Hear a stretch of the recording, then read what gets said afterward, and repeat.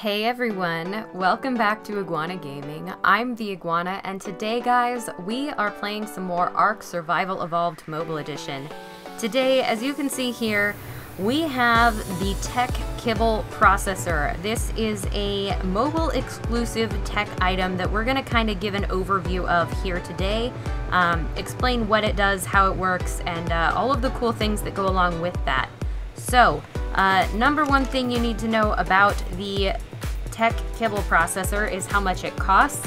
It does cost 50 EERIE element to craft, as well as 500 metal, 50 electronics, and 25 crystal. So overall, not too bad, in line with other tech structures. Now, this thing looks pretty good. I think it's really cool. It's got like a little implant symbol on it, including like the human specimen implants, few dials, lots of like really cool stuff. Little hopper here for kibble to go in. And then essentially guys, this does take element to use, so you will have to put in one element per conversion you want to make. And the idea for this is that you can take any kibble, let's go ahead and take these kibble here, and you can create a different kind of kibble. So any creature that has a kibble, you take it, you put in some amount, and then you take the kind of kibble that you want to make. So in this case, let's say I want to make griffin kibble. So I have this griffin implant that I took from a wild griffin. We're going to go ahead and hit process. It'll pop up and say, do you want to use one EERIE element and then other kibbles? You say transfer, and that turns into a griffin kibble, guys. Now, there are some different rates for the different types of kibble. We've kind of figured out here that griffin kibble, one griffin kibble is going to cost you 2 Bronto or Quetzal kibble. I would also assume that works pretty well with like Rex kibble. So there is a definite conversion rate.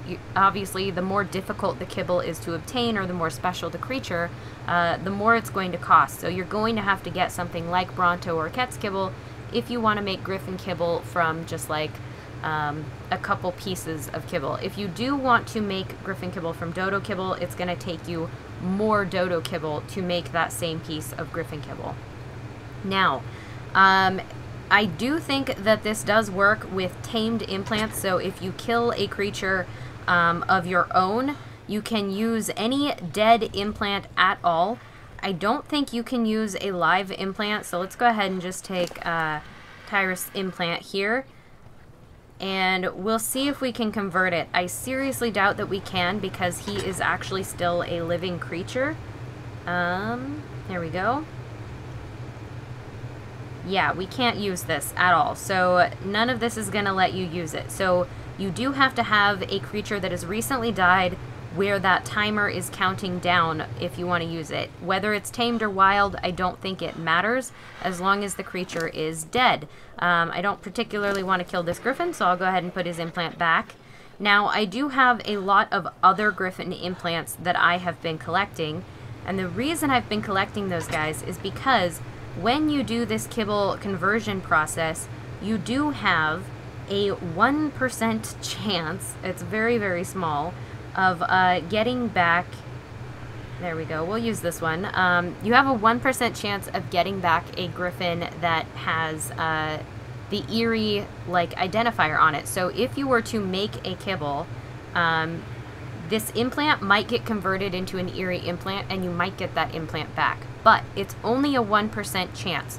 So if you were going to do this, you would have to process a ton of different implants on a multiplayer server in order to actually get an EERIE creature.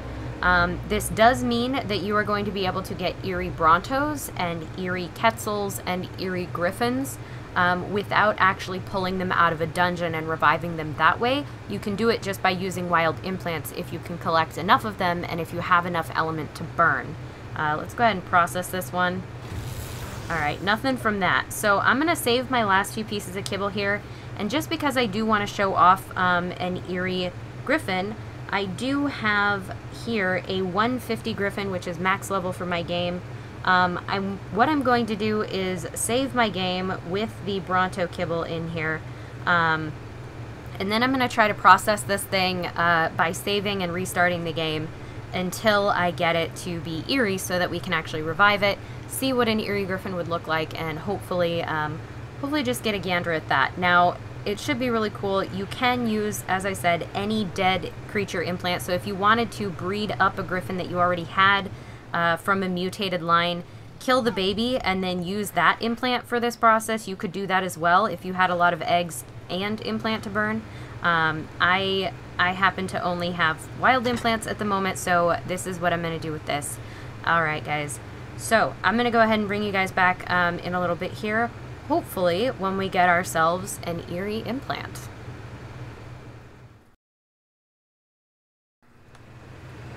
Okay guys, so we are back and here we go. We have the TEK KIBBLE processor done.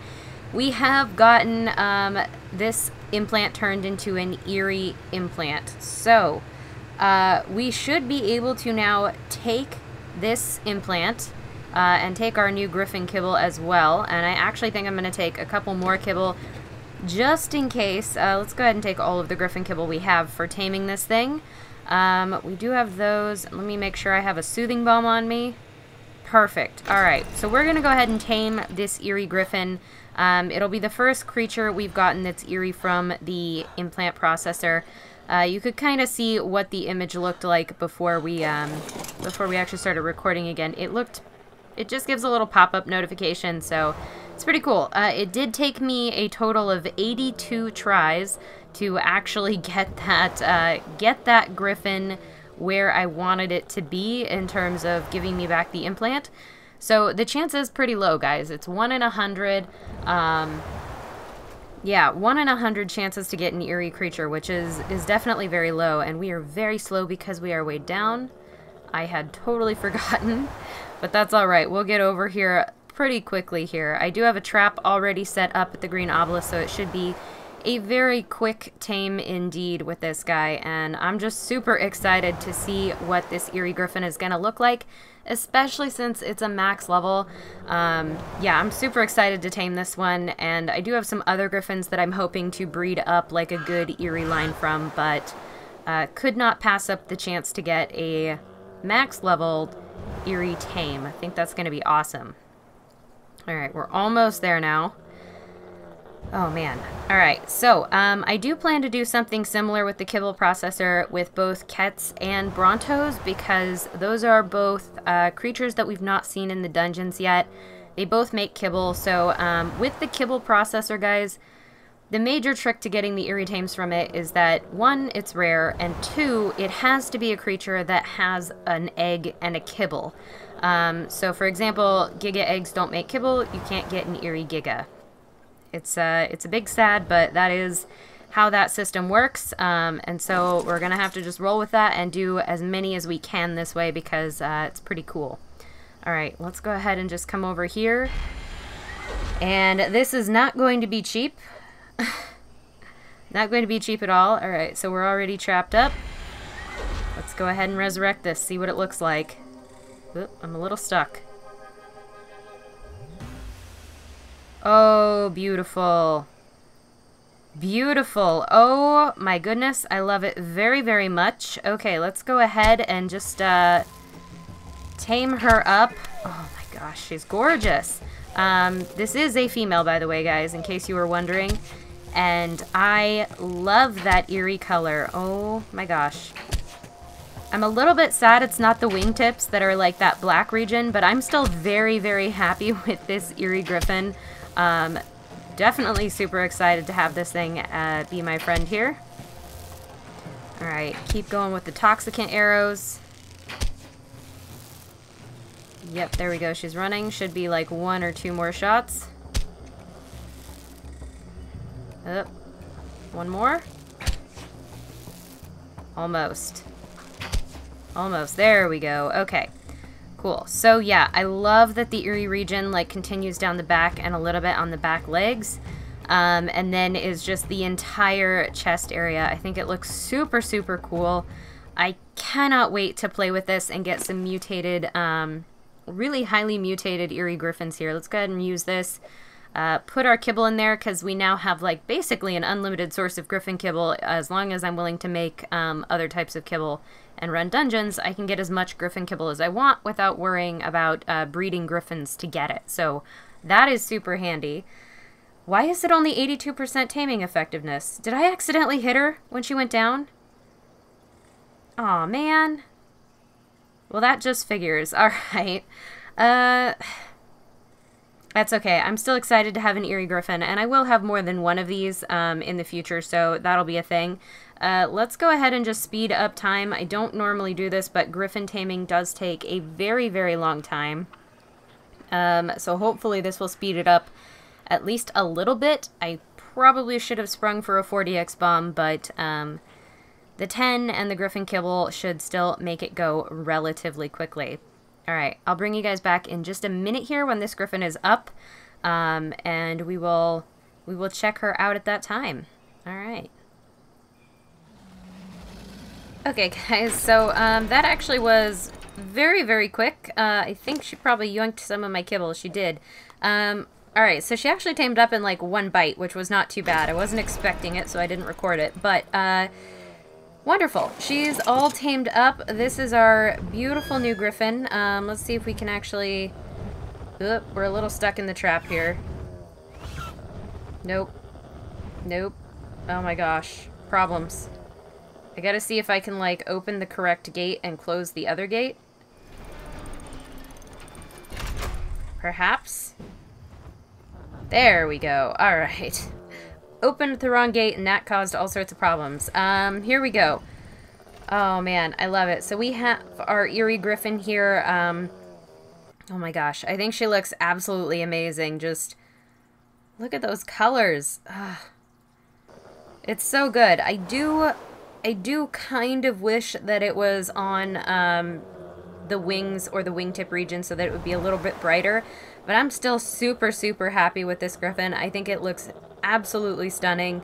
And you can really see that EERIE color super brightly shining. So it's really nice. And it looks super good on the Griffins. Oh, man. I'm so happy. I can't get over how happy I am with this Griffin. Yeah, guys, so we're going to be doing a whole lot of EERIE Griffin stuff. I do kind of want to get fully mutated EERIE Griffins because I think that would look very, very cool. And then, oh, we're out of stam. I forgot these things have no stam when we first start off. And then I think we're also going to do a little bit more with some of those other creatures that have not yet been in dungeons as well. So that'll be really fun. I'm super looking forward to playing with the kibble processor a little bit here on single player and just kind of getting used to that being a thing. Wait till we land here. There it is. Alright, guys, so that seems like a pretty decent place to end it off. Let's go ahead and stand over here on the cliff edge so it's nice and dramatic. Beautiful. Absolutely stunning. Alright, guys. So, I do think that that is going to do it for today's episode. So if you did find yourself enjoying this one at any point, guys, please do remember to hit that like button because it seriously helps me out. And if you want to see more content like this, you can, of course, subscribe. I will catch you all in the next one. Signing off, this is the Iguana.